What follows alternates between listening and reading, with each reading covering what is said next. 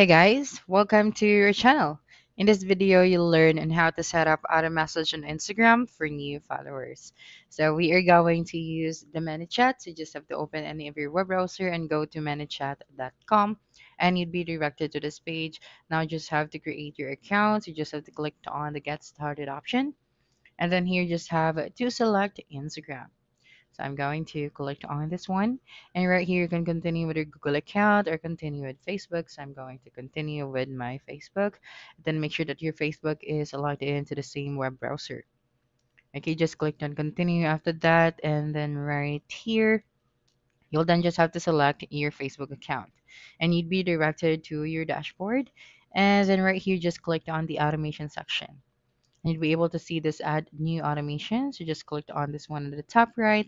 And right here you have your ready to go templates. So we're just going to start from scratch. Okay, so now that we're here, you just have to add our trigger. So trigger is an event that will trigger our automation. You just select Instagram. And then here we are going to select user sends a message. So we can detect specific words in a message or recognize intention of a message. So if a message contains these keywords, then it will trigger our automation. So, like for example, hi, good day, hello, or how are you? So you just have to add here all of the possible keywords and then just click on save. Now you just have to choose your first step.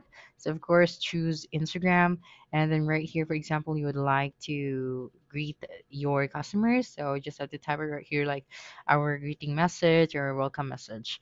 But of course, you can also add a few more steps for your instructions, or if you want your customers to click on a specific link to proceed to your store or anything. Okay, so I'm just going to make this video short. So yeah, we have these two sections. Now just have to preview this one, and this is how it's going to look like. And after that, you just have to set this to live. So just click on set live, and you have to subscribe to a plan in order for you to set your automation live. So that's it for this video. If you think this video helped you solve your concern, please subscribe, like this video, and leave your comment below. Bye.